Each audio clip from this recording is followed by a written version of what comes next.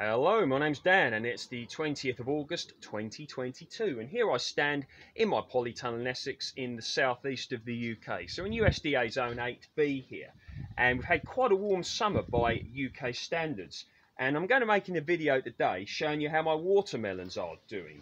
So watermelons, growing them in a climate such as the UK can be a little bit tricky. We've got a relatively short growing season, even down here in the southeast where we can get some of the warmest and hottest summers by UK standards, but either way certainly challenging, and it's generally a good idea to grow them under cover in a greenhouse or a polytunnel, and of course growing them during the warmer months where there's no frost, etc., and you need a nice warm temperature as well, you know. So ideally you want a minimum of about 20 to 25 degrees C, which can be rather tricky to achieve, hence why I grow mine in a polytunnel. Now interestingly enough, this year I reckon I could have had a crop growing them outside, but one cannot predict the weather, can they? So there we are. Anyway, we'll have a look at what we've got. So I'll show you down here. Variety Blacktail Mountain, and absolutely wonderful. Look at that. So that's one.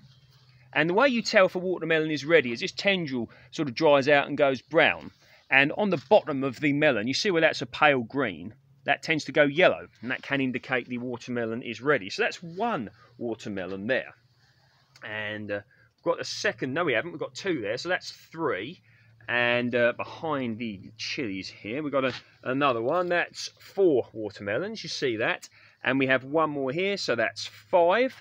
And then up here growing, it's latched itself onto the grapevine, we have a sixth just there. And here we have a seventh.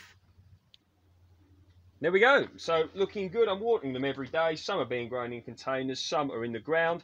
How are your watermelons doing? What variety of watermelon are you growing? And once again, let me know. See you next video. And as always, thanks for your time. And there really is loads to show. Plenty to come up. If you'd like to hear about when that comes up, please feel free to subscribe. You can see there, look, aubergines, chilies, peppers, grapes, etc., etc. And we shall speak soon.